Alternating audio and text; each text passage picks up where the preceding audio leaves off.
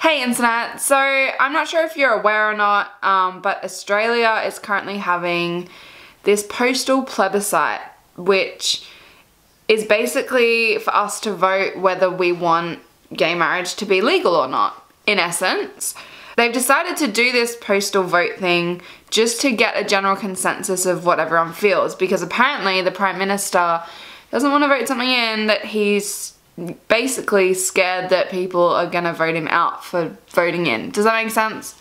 Obviously, if you're an Australian watching, then you'll probably know what's going on, but if not, then that's kind of what's going on. The argument from young people is that they're doing a postal vote because the majority of young people and the majority of people who are gonna vote yes, which are the young people, don't use the postal system. And I just think it's bullshit. If we were to do a Twitter poll, imagine how different the votes would be. All those old people that are stuck in their ways, or those middle-aged men who have fragile masculinity, they aren't going to be on Twitter, just like a lot of young people aren't going to really use the postal system. Not saying that everyone doesn't know how to use the postal system, we do, but a lot of young people aren't going to be bothered. They're not going to be bothered to go to the post office or whatever is even involved. I don't even know how it's going to work. All I know is I'm enrolled to vote and I'm going to be participating in this vote, which isn't even a vote. Like, it's not a vote, it's just like a general consensus of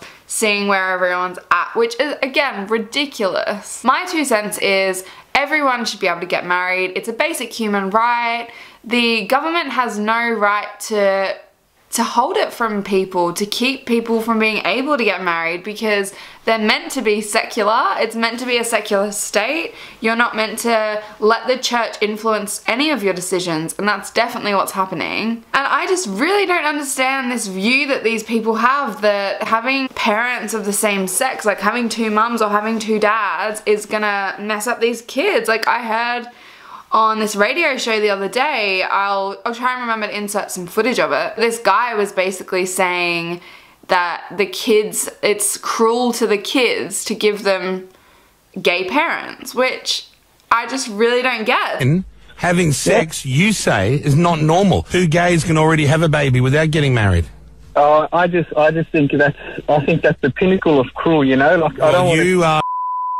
See you later. Yeah, what a Thanks, Carl. Masquerading to be. I'm not a homophobe. I know gays. But it's not normal. Go away, you peasant. You don't need a mum and a dad. As long as you have 2 parents, like, you're set. I don't know, I just don't understand how you could have that much hate in your life. At the end of the day, how is gay people getting married gonna affect your life? I really don't think it is. I think everyone should be entitled to the same rights, no matter who you are, no matter how you express yourself, no matter what colour your skin is, no matter who you want to bang or who you want to love. And really, is it that different to what's happening now? What is marriage going to change? Because you still have gay couples, you still have gay people adopting, you still have a lot of gay relationships, you still have gay people living together, you still have, like, everything that comes with marriage anyway. All it is just giving them the opportunity to make it legal like everyone else. And I just really don't see how that's gonna change anything or gonna be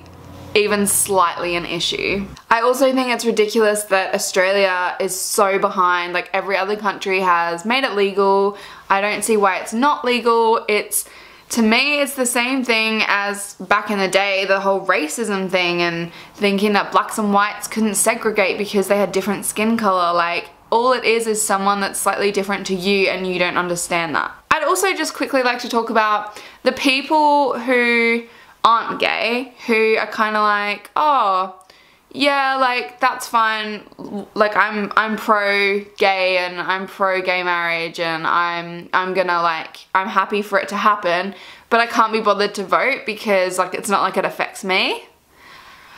That is so small-minded, and that just really grinds my gears, because at the end of the day, you can make a difference and you can change people's lives, and you shouldn't not vote because you can't be bothered, because you think it'll get passed anyway, like, they don't need my vote. Every vote counts, and if we're overloading them with yes votes, then surely they will see the picture. So please, if you are enrolled to vote in Australia, make sure that you vote yes for gay marriage equality. And honestly, I've never been the type of person to push a view down people's throats, but I really don't see how you can vote no. If you're voting no, then you're taking something away from someone that you have no right to do.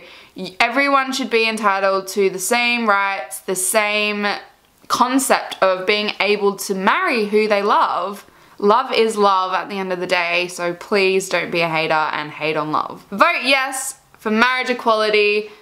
Australian vote, just watch out for it. It's coming. And we gotta keep pushing. It's still so beyond me that we're still fighting for this, and even feminism, we're still fighting for equal rights for women.